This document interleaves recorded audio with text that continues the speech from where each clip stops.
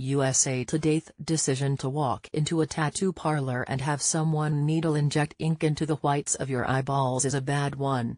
That's according to ophthalmologists, a person who has had the procedure, and even the guy who says he invented it.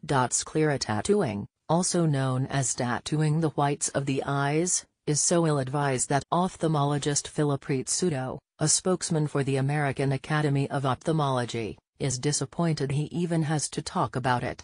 "I would strongly recommend against it," he said.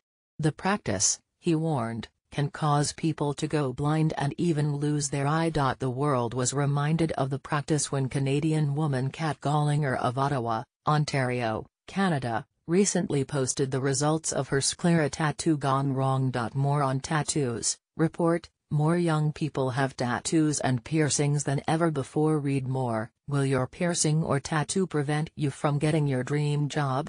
On September 5, the 24-year-old got her right eye inked, which caused purple ink to build up in her eye. It has since blurred her vision and is a source of pain. Next week, she anticipates undergoing surgery to remove the ink before it dries. "I would not recommend anyone to do this," she said. "I don't think it's worth the risk." Like a tattoo on your arm or hand, sclera tattoos involve placing ink within the skin, said Rizzuto, a clinical professor of surgery at Brown University. He explained the ink is injected into a very thin layer of skin called the conjunctiva, which covers the whites of our eyes. The result is the whites of our eyes change colors. "It's as permanent as any tattoo." Rizzuto said the danger lies in the inexperience of the hand holding the needle. "Putting any kind of needle on the eye is very dangerous," he said.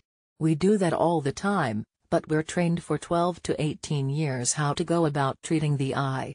Photo: Kat Gallinger. An untrained person holding a needle near an eye offers a litany of dangers, Rizzuto said. The needle can scratch the eye, causing infection, or an unsteady hand could send the needle through the sclera, the hard whites of our eyes, and disrupt its normal workings. "Blindness, the loss of an eye, and vision loss are real potentials," he said. "It's completely avoidable by not doing it." Even the man who says he invented eye tattooing has reservations about how the procedure is performed. Luna Cobra has been performing body modifications such as splitting tongues and scarification since the mid-1990s. He started tattooing eyes about a decade ago, but admits the practice has made its way into the hands of people who don't know what they're doing. He said sclera tattooing should be banned to anyone who is not a licensed eye surgeon. He claims the work isn't regulated and as a result people are hurt all the time.